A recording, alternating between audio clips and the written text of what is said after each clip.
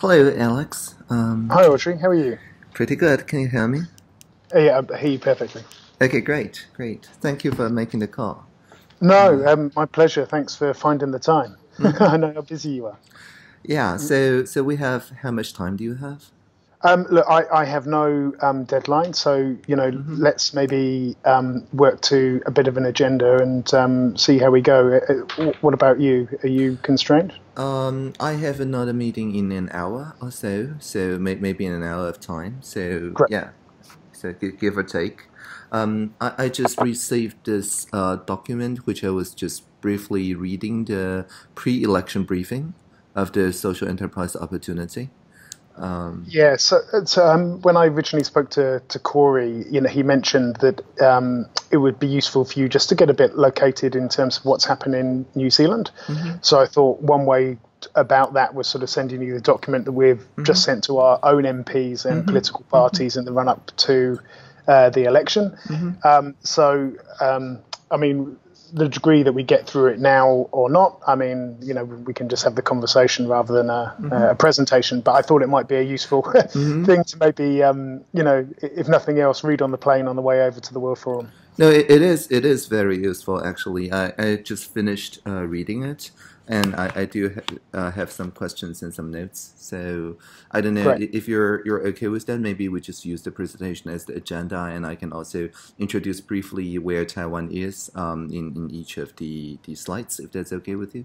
No, that sounds great. Yeah, I mean, the one thing, I mean, I'm not sure it'd be interesting to test this in conversation, but Sure. one of the things I've been um, thinking on recently is reflecting on how some of the more evolved or mature social enterprise sectors have sort of almost found their way organically, and I Mm-hmm. think there's a sense of second wave sector development.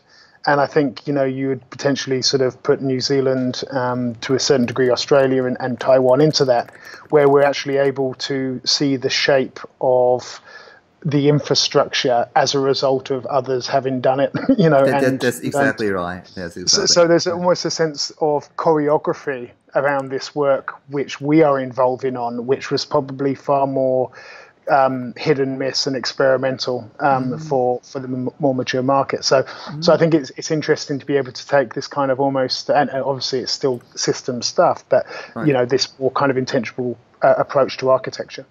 Yeah, that sounds excellent. So let me try sharing the screen with you and see if you can see the screen any moment now, like this. Yes, great. Okay, it's working. Awesome. And like if I put annotations, does it also go through? Yeah, that's Okay. great. Okay, great, great. That's Yeah. So I guess this is really, and this is after a bit of trial and error over many years of engaging with, I suppose, with government, but also other sources of power. mm-hmm, Be that the corporate sector, the philanthropic sector, mm-hmm, local government, to try and find some of the key messages which seem to resonate with them. mm-hmm, So rather than seeing social enterprise as a good in itself, really mm-hmm, describing it more as a means to an end, mm-hmm, and how it is complementary to a number of the existing priorities they already have. mm-hmm. So these kind of sort of six messages are the things that we've sort of landed on, as I say, after seeing what works and doesn't work. But I think what comes out there is anxiety Mm-hmm. in government around unequal economic development, Mm-hmm. and how that sort of surface itself in a geographical context, but Mm-hmm. also demographical and cultural. Mm-hmm. Secondly, this sense of where government wants to go itself around wanting no longer to be their provider of everything, but I think even if it doesn't articulate it well itself, an enabler or facilitator of more self-directed development. Mm-hmm. That's important in the New Zealand context, especially with Maori development. Mm-hmm. So the tribal economy and self-determination being a very core part of identity and strategy for Mm-hmm. Maori. Mm-hmm. Obviously, the piece around unlocking new pools of capital. So we're not giving more. The tax take isn't really increasing, but the need, social environmental need, is increasing. So new pools of capital, and really the argument around impact investment and matching social models to also funding models as a successful strategy. And then really as this idea of innovation and capability. And for me personally, I think there's quite a radical innovation agenda here. I think a lot of innovation has been in elite pockets and still is. And there's a sense of social enterprise as a channel to broaden access to skills and capabilities around innovation and entrepreneurship. And then I think, this last thing of I think the SDGs, from my sense, are actually getting traction, and perhaps more traction than people ever almost expected. And so social enterprise as being a kind of a connection to those global goals, and also solidarity with a global movement. So that those sort of six things, end up sort of being quite a holistic systems play. And I think, putting social enterprise in that context is far more powerful than sort of, simply saying, look, this is social stuff that can pay for itself. Yeah. All right. So a few questions on this slide. So I noticed that you if I hear correctly, say that social enterprise is somehow its own sector, right, that overlaps with other sectors. Did I get a terminology right? Yeah, well, I think it depends what level you want to interrogate this at. I think simplistically it's helpful to construct it that way. I mean, in reality, I think we're talking about social enterprise as being a space which represents the convergence from different sectors. Right, so like the first three sectors, and then we put social enterprise in the middle or something like that? That's right. I mean, so social leaning into commercial, commercial lead into social, and also that space or that market being enabled by the way that sort of government is conducting its business. So I think it's helpful to try and find an identity and say, let's put edges on it in order to think about then how we provide the infrastructure to support it. But I think in reality, it's probably more nuanced and complicated than that.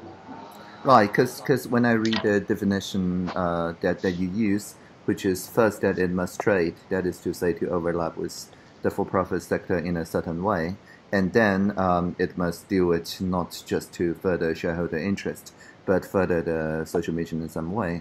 I think it really does put the edges, as you said, to form its own sector. But what about the government, though? Does the social enterprise need to tackle a problem that the government deems as worthy, or internationally as SDG worthy, or whatever issue that they find important is actually good enough, even though it doesn't overlap with the government identified issues? No, I mean, we certainly, I'll respond to this in a slightly different way. We very much need government here as a partner and a key stakeholder but it is not the owner or the director of. So a healthy social enterprise sector will inevitably create innovation and solutions around priorities which are of interest to the government of the day, but it will also really be directed by communities or individuals trying to change the problems that are important to them. Right, so it's bi-directional, right? So it has its own agenda setting power. It's not just the government setting the agenda for the social enterprise development. It's also surfacing issues that the government did not consider as important, but nevertheless is. Is that the general idea? That's what I mean. It's interesting if you compare the way that government or at least in the New Zealand context, and I think it is comparable in other countries, the way that government thinks around social and the way that thinks about economic are mirror images of them, really. So our business strategy is to create the conditions for more businesses to start up and succeed. And it may have interests in certain sectors, but generally it wants to unleash innovation across the board. Whereas in social, it identifies key priority areas, which it then contracts services to try and make an impact exactly, yes. So the social thing is very kind of like narrowing in, whereas the business agenda is very much open. That's what I'm drawing here, right? It's Yeah. essentially a one-way agenda setting from the government to the social sector. Yeah. But social enterprise in your idea does not work like this. No, I think it will, at its best, it will test government to think itself as a facilitator in terms of supporting the development of enabling infrastructure, but then also as a market participant. So increasingly, it will want to purchase the outcomes of what social enterprise deliver. Now, whether that is through the direct purchase of goods and services or funding which relates to specific social outcomes, which is a more difficult and unformed market. But nonetheless, that's where we're going. So I always remember that there was a great slide from one of the guys in the UK government that was talking around the UK government's role was market builder, regulator, and then participant. Right. So the whole idea, it's there to set the stage. It's there to make sure that things work as well as they can, and that's obviously where government has a monopoly. But then lastly, its ultimate interest is to actually, purchase the outcomes or facilitate the purchase of those outcomes from other parties. I see. Thank you. That's very clear. So so the second and the last question on this slide is that you mentioned SDGs as the connector that connects the local scene to the international, and evidently it's getting a lot of support in especially the World Forum that's going to happen, and that you are organizing. So are there specific topics outside the SDGs that you also think is important? I understand that Taiwan and New Zealand has a agreement on Aborigines development, which is notably kind of not any of the SDG, but nevertheless important. Have you seen anything that are similarly interesting in an international collaboration perspective, but not clearly, sorted into one of the SDG slots? That's a good question. I mean, my sense of it, some of it's around framing. I mean, I think that, most things that you would want to see progressed can be allocated under the goals in some shape or form. I think there is maybe a more nuanced point around sort of solidarity movements, which does get picked up, I suppose, top of my head, but sort of democracy and civil rights, but maybe not, maybe not as nuanced as it could be. I mean, I do think it's interesting that within the social enterprise agenda, depending where you are, the solidarity and the cooperative movement, or where the social is, i.e. is it external or internal to the organisation, have different levels of priority. So, if you speak about social enterprise in Italy or Spain, the cooperative movement is absolutely central. But in the case of the UK, I think largely you could say a lot of it has been around kind of almost the professionalization of the social sector. In the United States, it's been very much this kind of entrepreneur solving other people's problems.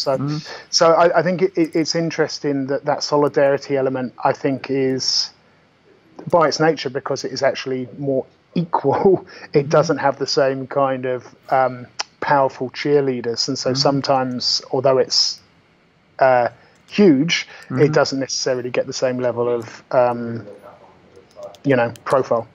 So is there a because you mentioned Spain, is there a similar cooperatives or even platform cooperatives, as people tend to say nowadays, movement locally in New Zealand that, strictly speaking, starts from the social sector owning their own co-ops and then evolving to trade with the market? No, not really at the moment. I mean, New Zealand's got quite a deep history in cooperatives, but a lot of them have been really pragmatic structures, which reflects agricultural an agricultural economy.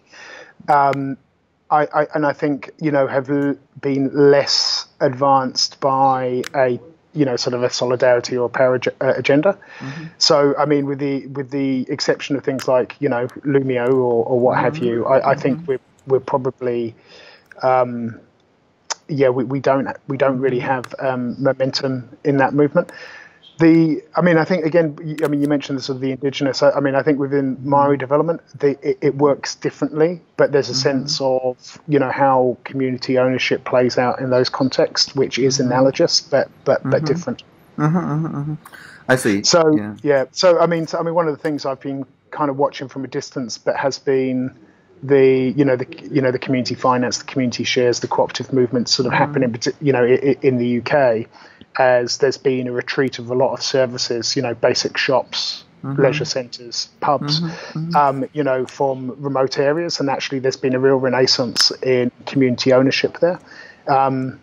And while we have had some of that decline, we haven't had that same level of response as yet, at least. I see. So that remains one of the areas that could be developed more. I think so. Yeah. Yeah, because when just before I entered the cabinet, I was visiting New Zealand and living with the Inspiro Lumia folks, and there is a very strong cooperative solidarity theme there, and they told me very explicitly that that's not the norm, and it's like they were seen as somewhat idealist, and it's not the norm in the social enterprise sector. So perhaps that could be developed more. All right, thank you so much. That's a very complete picture. Yeah. I mean, there's even some sort of weird stuff with our legal forms around cooperatives, which actually don't necessarily lend themselves. The cooperative legislation is quite specific, in terms of, I think you have to have 50% of members as active producers or active purchasers. So while you can do sort of legal acrobatics to generate governance models which are analogous, it's not necessarily straightforward.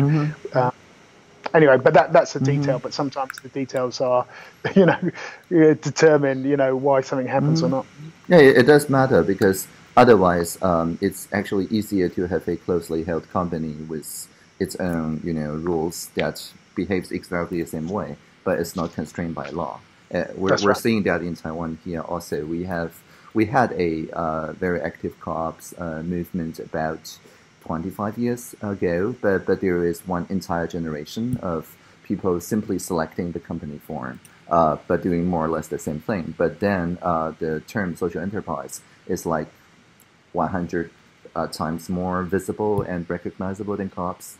So now everybody is kind of just going through the social enterprise umbrella, but that does dilutes the conversation around solidarity somewhat. Yeah. So that's our situation here too. Yeah, I mean, I think one of the things that I'm absorbing, which has already happened in more established markets, and I think is always a risk in any developing market, is as you get momentum, there's a risk of fragmentation as well, and there's almost a tribal sense of, within a very broad banner of people using business models to, affect social change or community benefits. There are a huge diversity of ideologies, values, interests, and I think trying to hold that space without homogenizing it is kind of a real strategic challenge for sector building. And this idea about the politics of the social enterprise movement actually being something, if not managed well, is actually really disabling, because human nature likes to just turn on itself too often. Yeah, I used to use this slide personally. Sorry, it's in Chinese, but I hope the emoji goes through. So this is social, and this is enterprise. And then this is about solidarity, governance, and then this is about the environment. And I used to, and still do, explain the social enterprise or social innovation sector as the link between the four different concerns or Yes. axes of innovation. And they do interact in a way in an ecosystem, because the more the social sector involves in the solidarity and participation in enterprise, the more enterprise is environmentally conscious and improve the social conditions and so on. But I used this to explain that you don't have to do all four things at once. As long as it's in the diamond, it's still considered part of the broad social enterprise sector. Yeah. No, very good. Yeah. Right. So yeah. So you've come across a definition here, but I don't see percentages though. Yeah. No, we've deliberately kind of avoided, put in figures on those things. I personally don't believe it's helpful. Mm-hmm. I mean, it's not even accurate. So, I mean, for example, if you take an organisation that's working in a sub-market condition, they might be, selling a good or a service at a sub-market rate. So therefore, they pre-distributed rather than having to redistribute. And so I mean, I think those things are unhelpful. And again, this goes into a bit of the tribal stuff between. And I think it's actually been bound up with the DNA of the Social Enterprise World Forum as it's evolved, in terms of being quite definite around the sort of more non-profit, if you like, aspect of the social enterprise models. And I can understand that. I understand why they do it, but I don't think it's helpful in terms of, I think it's kind of relitigating politics of the past, trying to redefine the ones of the future. So this whole idea that really, as long as there is, although it sounds looser, as long as there's an integrity, as long as there's an explicit intent, then an integrity between that intent, the governance, the strategy, and the accountability. Right. Then that's the important thing. And really, different models are fit for different purposes. And if you are talking about something which is a social community enterprise for a specific community to do a specific job in a specific place, then that kind of trust, sort of model, and there's no need to distribute, profits, because the thing is just there to provide the service. Exactly. Yes. But if you've got a cracking product which you need to get the right type of capital to scale, across the world, then that fundamentally means you have to have a business model which facilitates that. So, but it doesn't necessarily mean the intent is degraded as a result. So I think some of these boundaries have been ultimately about managing risk, but have also become ideological. And I think it's important to renegotiate some of our thinking around that. Right. In Taiwan, there's even social enterprises that has founded a charity and a cooperative and is founding a company, so that they can use the correct shell to attract either investment or donation or whatever as the organization grows. But they use the same name for the three sub-organizations, which is quite creative. Yeah, so this notion of intent rather than sort of artificial constraints. Right. So the majority of their income through trade, as part of the definition here. So it doesn't strictly says 50% plus, or it does. Well, I mean, okay. So one of the problems, I guess, this is almost a guideline in as much as like what we're trying to say here, and this is also recognizing that there is an audience here which is potentially not, aware or informed about this. So we're basically trying to say these things actually do have viable business models, right? So that's almost like the key message. But we also recognize that there are some very good social enterprises which are, within a larger charitable or not-for-profit organisation where there is a distinct trade yeah, in arm or exactly. business model. Yeah, So the that in itself is viable. Yep. But but not the larger one. but the rather body might do something else.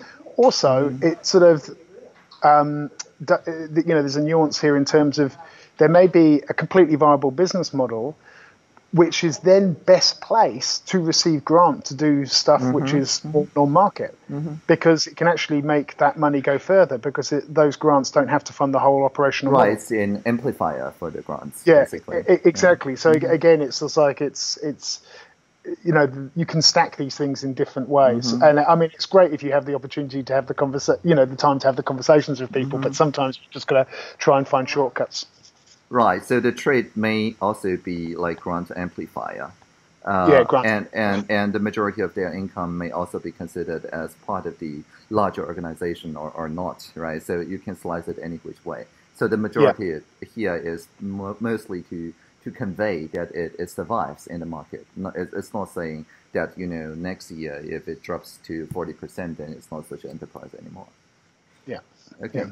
I mean, I think the thing is, it's like the business itself has to be viable. Whether that business is nested in a set of other activities which are funded in different ways.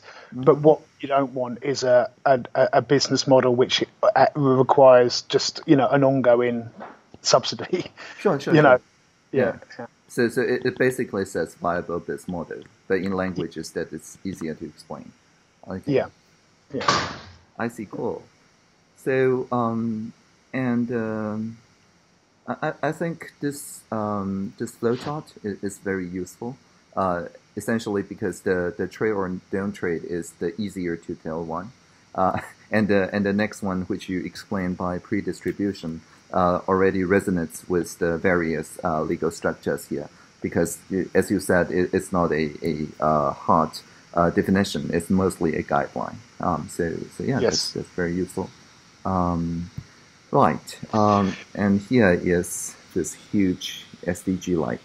And that's. I mean, so this is, is plagiarized in many sense, but referenced. But I thought what was really good about the Scottish Social Enterprise Strategy they released at the end of last year was they sort of located social enterprise within a number of wider meta trends, and so I think the purpose of putting this in, again, it's almost going back to the thing I was saying on the front page, was like this is not a niche thing. It's actually a dynamic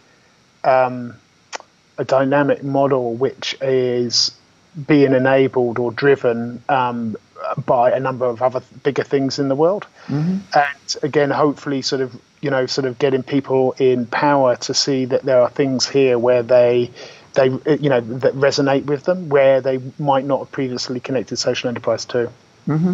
Right. Right. In the traditional European context, you do see governance or political, social economy, and sustainability, that those are very commonplace. But I'm interested to see that technology is phrased in a way that says, with technology, there's now more connected communities and therefore more community-oriented social enterprises. I think this is a very powerful statement. And also it's easier to keep everybody accountable and so on. But that applies to the entire social sector, not just social enterprises. All right. Yeah, and I mean, and that accountability, I think, goes in a number of ways. One, it's that traditional idea of like, being held to account. So you better make sure you're doing good. But it's also an enabler, as in like we are able to measure things that we previously haven't been able to, and in that sense, it's a value driver as well. As in, it's easier for people to see how much value or impact they're making? Or? Well, I think, so our government specifically is making a big play around the use of, data in informing how to target the provision of services. Yes. but that will also play into how those services are then funded. So there's a sense of, if you can better appraise where baselines are and then what the changes are against that baseline, you can actually value the effectiveness of interventions in different ways. So that, I mean, the environmental sector's been doing this, things like the carbon markets, in that sense, technology as an enabler to do things which are large scale and complex. Satellite technology was essential for anything to do with forestry in terms of the carbon market. So, likewise now, I mean, the big data thing is, that governments are being able to drill down literally to, a kid in a school in any given town and, understand how they are interacting with different services over time, and therefore sort of getting a sense of, what's been effective or not. Right. So I think, that sort of the data, the technology and the data piece is us to enable, to appraise the effectiveness of different interventions in new ways, and that will inevitably drive new market models. That I completely agree. Though, but why is this specific to trading charities, to social enterprises? I mean, isn't it true for all the social sector, whether they're just charities or people doing volunteering work? They are all now equipped with smartphones and other data gathering sensors and in the future IoT technologies that will inevitably inform policy process. So what part in the viable business model plays in interacting with the data-driven trend, or it doesn't really? Well, I mean, because I guess what I'm saying is that organizations which previously would never have seen themselves as social enterprises, because effectively they were grant funded because people hoped they would deliver stuff but didn't know, will, before they know it, actually be working in environments where they're being directly financially rewarded for the success of their interventions. Right. So organizations which didn't exist in markets will find themselves in a performance, so they'll be effectively trading. So I mean, I think there is a sense of social enterprise is not just a sort of thing of social people wanting to do social enterprise themselves. I mean, as soon as government, I mean, this is outside of technology, but as soon as government, for example, says, rather than us deliver services to people with disabilities, rather than us contracting someone else to deliver those services, going to the point where we're actually delegating budgets to service users who are then choosing who they purchase their own services from. You've gone from a situation where once effectively people just saw them as kind of service providers to actually engage with customers in a competitive environment. So sometimes an enterprise is not an enterprise for an autonomous decision. It's just the market conditions change around an organization and it finds itself having to trade whether it likes it or not. I see. Well, that line of thinking eventually leads to like universal basic income and so on. Yeah, well, potentially, but I think unless there is a radically brave and bold government, I see that's.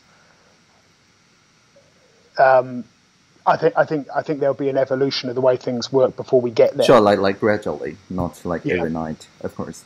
I think this is actually very insightful. So, as you said, the NGOs or NPOs would transition to this kind of social enterprise market business model, not because they think it's cool or hip, but the market conditions created around them makes it easier for them to do the transition.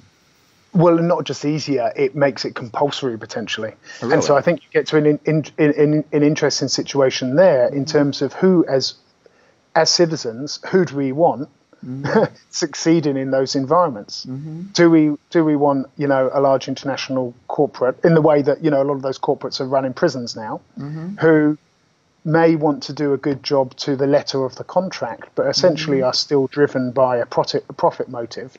Or do we want organizations being able to successfully compete for contracts, but are still driven from a place of care and compassion?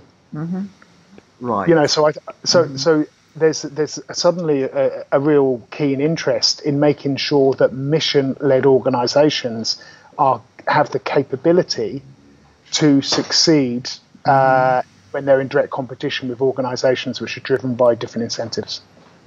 Right. So, but that's switching from the government doing businesses with, well, businesses to businesses with a purpose, and then eventually social enterprises. But what about the other way? What about the subsidies that the governments are issuing to local NPOs or regional NPOs? Are there any market forces that makes them social enterprises? Well, no, I mean, I think this is why it's a contested space, right? Because government may actually, depending on who the government is, might be less interested in who delivers the contract. You know, they will be going out and it will be like, okay, we're contracting for, you know, door-delivered meals for the elderly. And an organisation which was set up as a charitable organisation that's been doing this for years on a kind of rollover contract is suddenly going head-to-head with an international corporate which says, we'll install a microwave and deliver you 30 frozen meals a month. That's right. You know? So, I mean, I think, you know, this is, again, it's just like, so there'll be a challenge of adaptation from traditional service providers. There's an opportunity for new mission-led organisations to do things in good ways. And then there is the challenge from big established commercial outfits who are just expanding, you know, to the list of things that they do. So whether we run old people's homes or prisons, or kind of maybe we run them in the same kind of way, I don't know. So I think it's a really sort of, there's a key question here as, you know, that outsourcing agenda, I mean, it's already here, but continues. Who do we want to enable to be able to win those contracts? People that are doing it from a position of care, or people who are doing it from a position of profit? Right, and you can either make it compulsory, as in only those vendors with a clear social mission enters the bid at all, or you can do it, you know, more gradually, saying, you know, enterprises with the social mission gets this much consideration when we're selecting bids and things like that. Yeah, so it needs sophisticated procurement, you know, which, I mean, because I don't think you can discriminate necessarily who goes for contracts sometimes. I mean, what would you say? You know, you need a certain legal form. We're actually considering that at this very moment. But it's more a case of, I suppose, you know, being more explicit around the type of services that you're procuring. So, for example, if you're procuring, you know, doorstep meals to the elderly, maybe you're not just procuring the food service, but you're also making sure you're explicit about procuring the face-to-face contact on a regular basis and the supporting care which goes around. You know, so I think, you know, you can't rely on government to be, you know, sophisticated in that way, because we've seen in other sectors that they end up outsourcing based on price, not necessarily value. And I mean, I can remember good conversations with colleagues in the UK that, you know, spoke around quite cynically that social enterprise was used as the acceptable edge of an outsourcing agenda of that Conservative government. Whereas in Scotland, you had a far more intelligent conversation around who is best, you know, which organisations are best to deliver what in an economy or a social economy. And it's not to say that the big corporates don't have a role, they definitely do, but also recognising that other organisations may be, you know, be better placed and also create more value for the community and more value for the taxpayer if enabled to compete. So I think there's whole heaps of stuff around sort of like the way we set up the markets rather than just build the enterprises, and that goes back to this kind of infrastructure building. It's not just about supporting entrepreneurs and organisations. It's about trying to create all the conditions which kind of make you know, generate the maximum value for society. Thank you. That's extremely clear. So if it's transparent and accountable in some way, then there will be less criticisms of people saying, you know, it's just justifying outsourcing, but people will see then those organizations' mission is actually aligned with the government's mission when doing this kind of procurement. It's less subjective, right? I mean, it's just like, more full value accounting will enable will actually differentiate, different services. Right. So accountability in this sense is more of a, a publicly auditable kind of value alignment than the traditional way of, answering every inquiry from the parliament or things like that. Yeah, exactly. So that's what I'm saying. Like, one part of it is about that kind of traditional public accountability, but the other thing is the value driver. As in, if you can demonstrate the value you're creating, that's actually a real enabler. And of course, the third part about data measurement is actually it's good management information, and every social enterprise should be incredibly keen to actually understand the effect it's having, so it can improve its work. Right. So again, a data-driven justification, not just to the value, but also to the policies around that value. Okay. Well, thank you. That's very, very powerful. I think the other ones are pretty commonplace. The circular economy is getting a lot of attention right now.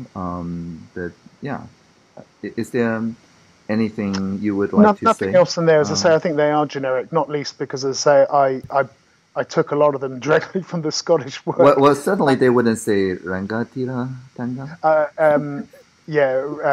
Rangatira tanga, which is basically the principle of self-determination for Maori people.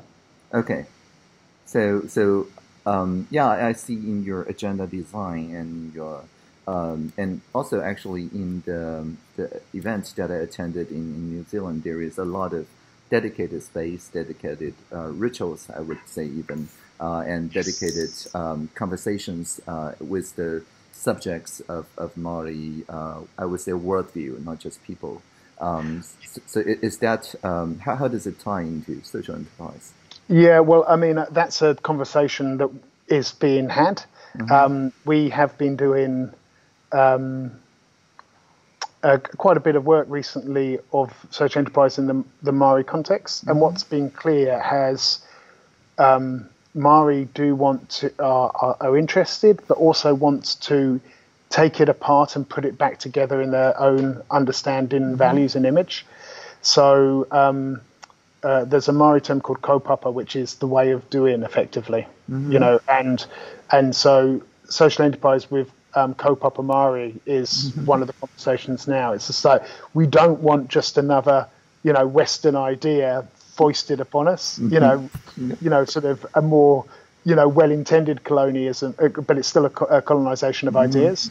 So, I mean, we've learned the hard way in some respects, but there is a lot of energy and interest in social enterprise, but it has to be reinterpreted to come from a place which is owned by Maori. So that's going to be a really sort of interesting dynamic, I think, to the upcoming World Forum. Okay, cool. I'll be sure to attend as much as I can, because we're just working on the transitional justice with indigenous people here also, and they are also voicing that none of the SDGs are indigenous generated, so they really need to be nativized in a way in their respective cultures. So that would be very interesting. This one is, I think, entirely just factual. Yeah, I mean, the point of this slide is really just sort of building confidence to, politicians here that this isn't something which is dreamed up in, in a backwater in New Zealand. So, I mean, there is probably issues of veracity in any number of these statements, but again, the purpose is really just to give a sense of momentum and scale. Sure. And so the barriers. So this is probably the stuff which is most specific and of interest in terms of New Zealand in a development context. Like anywhere, there has been social enterprise, social community enterprise for forever, really, or at least 300 years. The Maori would say much longer. In New Zealand, but what we haven't had has been this more intentional or formalized approach to the support and development of social enterprise. So while some organisations have done well, it's been inefficient, and we haven't been realising the full potential of our people and the full potential of the sector. So what we're basically saying here, in terms of, there are a number of barriers here where we're not asking government to lead, but government has to be an enabler, because there are certain things that only government has the capability and resources to support. And it is a traditional role of business to step in market building or areas of market failure. Right.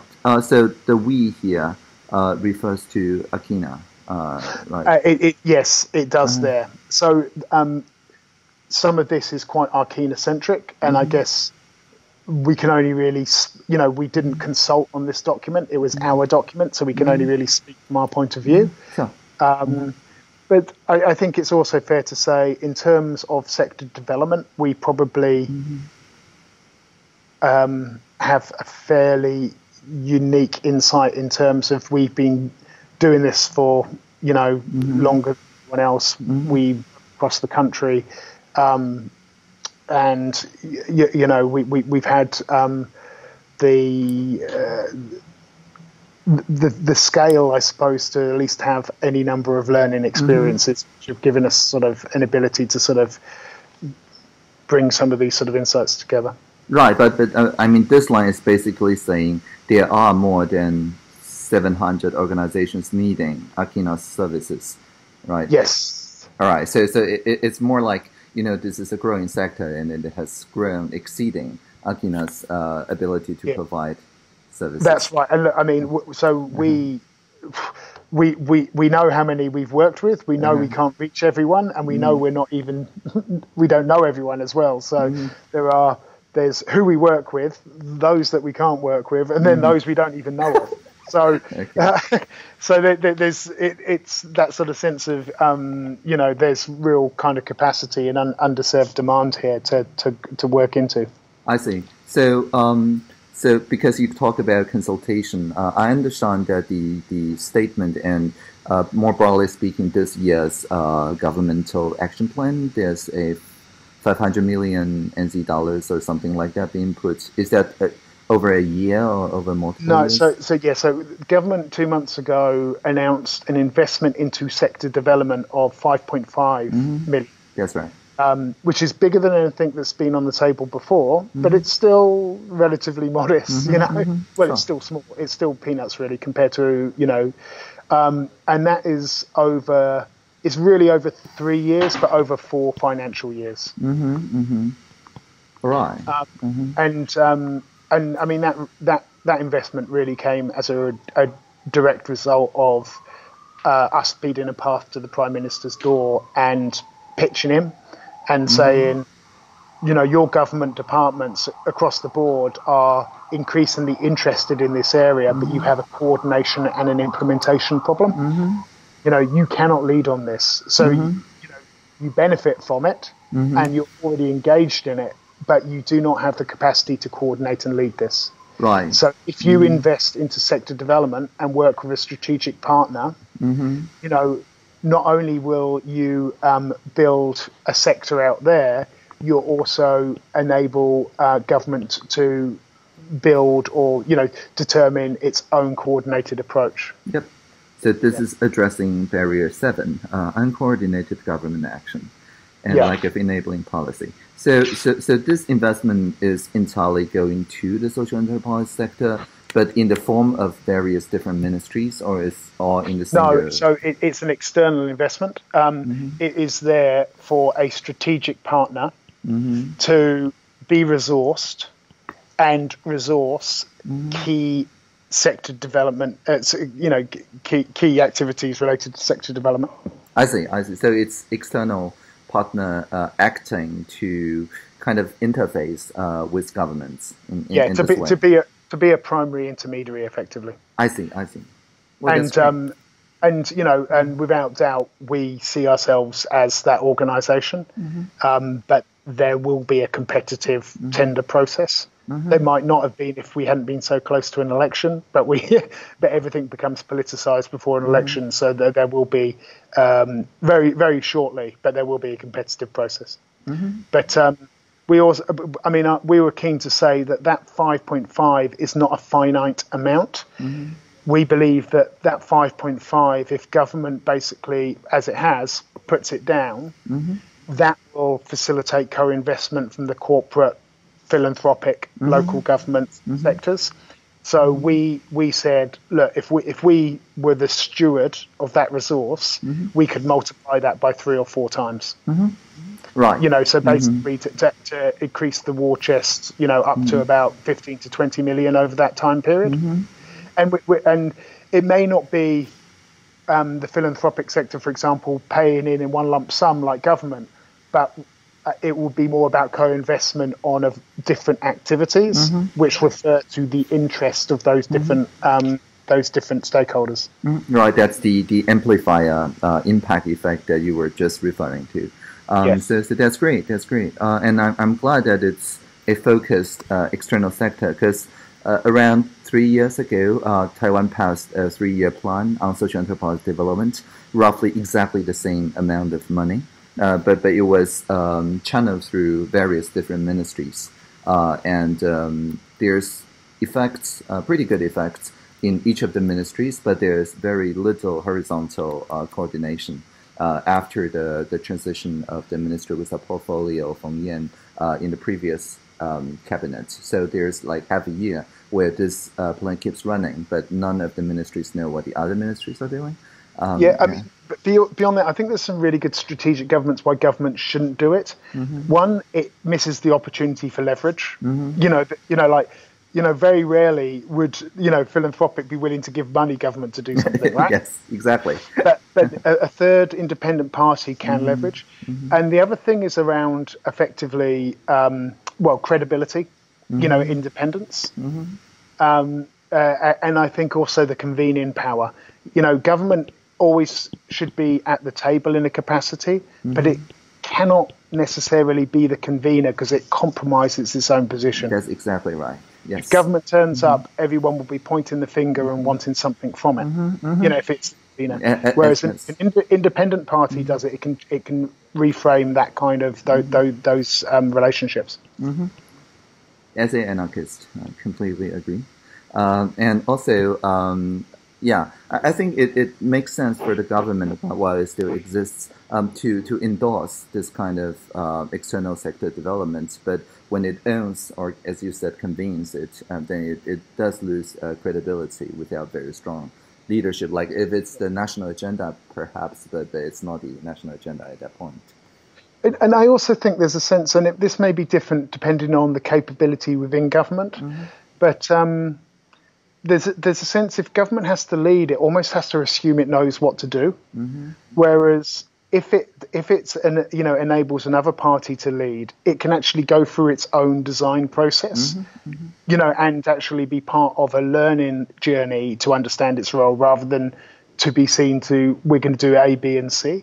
So I think there's a sense of there was so many upside for government not being in that position, and although it finds it difficult to let go of control sometimes, there's a much bigger prize if it can. Right, but are you still including career public servants in the dialogues and in the process and in designs? Absolutely. And what if we won the contract to be the supplier, right from the beginning, we'd be wanting to set up an adaptive governance model, which would hopefully, and I'm not saying we're going to achieve this, but what we will angle for is to say, let us set up the governance of this 3-year program on a basis where we set out our high-level strategic objectives, and then we have a policy of complete transparency, but an ability to change our plans and our approaches based on the reality of what we see. So I think that adaptive governance model would actually give rich learning to government and give it a far better input into the policies or levers that it can pull to drive more public good. So I take it to mean that you will say monthly or quarterly build a feedback cycle and review the goals, just like a traditional agile development. Yeah, sense. I think you'd probably want it monthly. I think you'd want it quite close, and I think what you'd want to do, you'd actually try and identify senior officials who can effectively be champions within the system.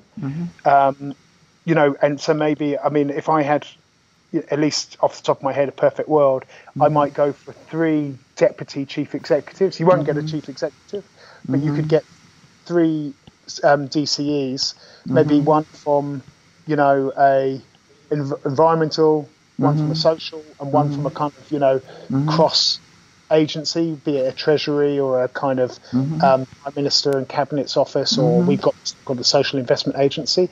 And if you could convene, you know, informed, progressive senior officials, you know, to that table, who can then actually then drive stuff through government in terms of what comes out of that kind of adaptive governance style, I think you'd get a really good result. Well, that sounds great, but why would the ministries devote this much resources if they don't have control over the process? Well, the advantage of here of going all the way up to the PM was it was the PM who directed the spend, so it doesn't belong to any agency. So there is a lead commissioning agency, but it is doing it on behalf of whole of government. Okay, so it's directly PM, like intervened structure. So I actually think we kind of got lucky here, or and we may not. I mean, government is very good at snatching defeat out the jaws of victory, but because we got up to the most powerful level, we kind of got ahead of the bureaucracy. Yep. And that's actually framed this in a kind of more of a kind of holistic government approach than, you know, which I think, you know, stops further down the line, sort of one agency saying, I have to own this completely and it should be done, you know, with our interests in mind, and other agencies going, well, this has nothing to do with us, so we won't buy into it. Because this is such a systems issue, it really has to come from that kind of a cross-agency place, I think. I see. Well, this is very clear, and yeah, I think there's more chance in victory than it being snatched. I think for this plan, not knowing anything about your political situation, but I think that this does lower the risk of any individual participation agency over the course of 3 years. And I think that really helps. And this, I think I've got most of the factual information. That just it kind of the point of this slide was just to inform MPs that this again hasn't just happened. There's been a progressive story. Right. And this outlines basically our roadmap. So we're basically saying a 3-year program, you'd kind of have 4 work streams. So 3 of them are the kind of trifecta, you know, thinking around building capability and supporting talent. Yep. The second one is an enabling finance environment. And the third is this kind of market access, be that around consumers, procurement, or this more nuanced area of, you know, payments for results or impact payments. What kind of IP are you looking at when you're saying transferring IP to providers? So what we mean there is actually developmental IP. So for the last sort of 5.5 years, Arcana has been delivering development programs and services. So we've got workshops, we've got community development models, we've got accelerators, we've got growth services, we've got investment readiness. You know, wow. in bigger ecosystems, you know, you have a more specialized intermediaries, but because we're quite small and there was nothing here, we had to do everything.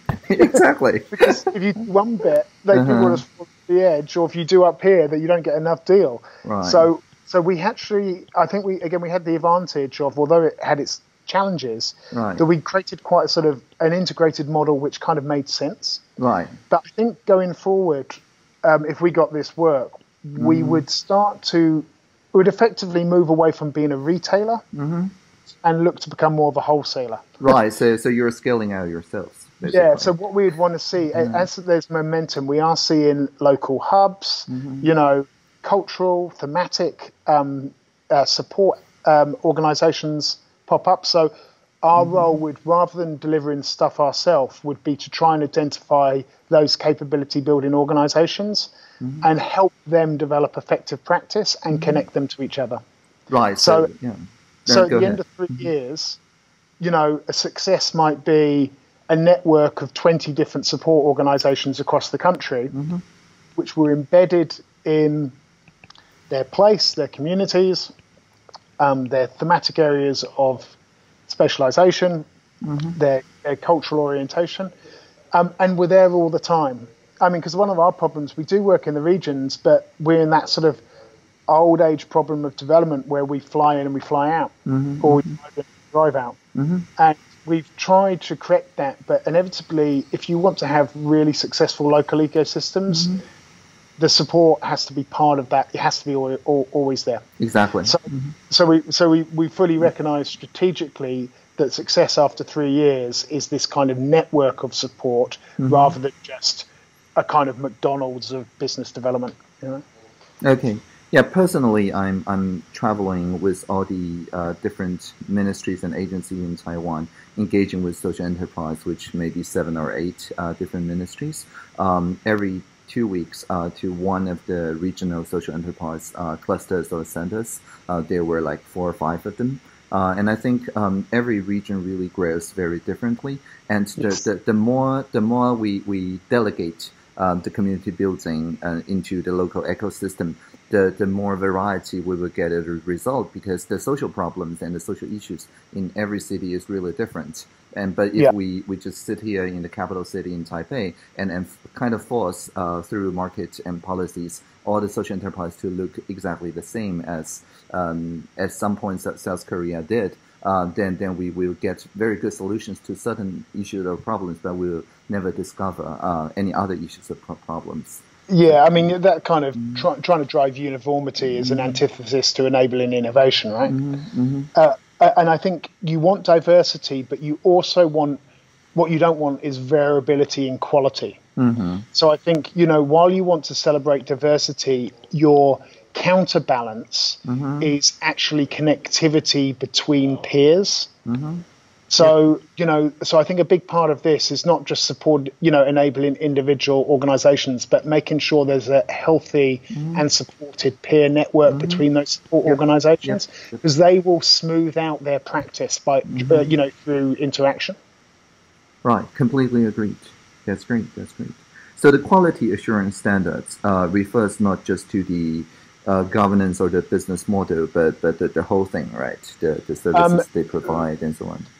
So I think quality should be something across the board. Where you've indicated it on there, that's really talking around, as this gets to scale, if you want to get, basically scaled market transactions, how do buyers know that they're actually dealing with a real, So, I mean, it could be things like B Corp certification as insurance. Sure.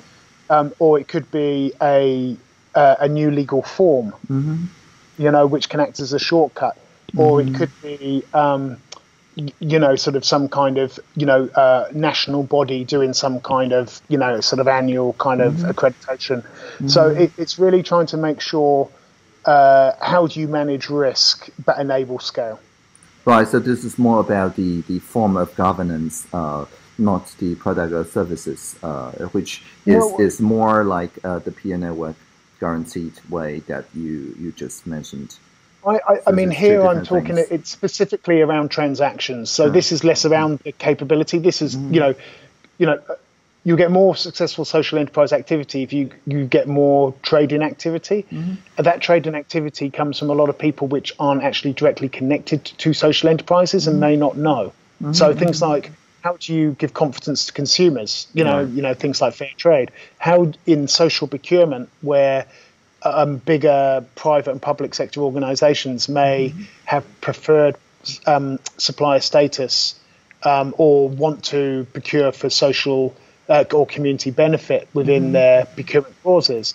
How can they do that in an efficient way where they may not have that capability within themselves to raise social impact?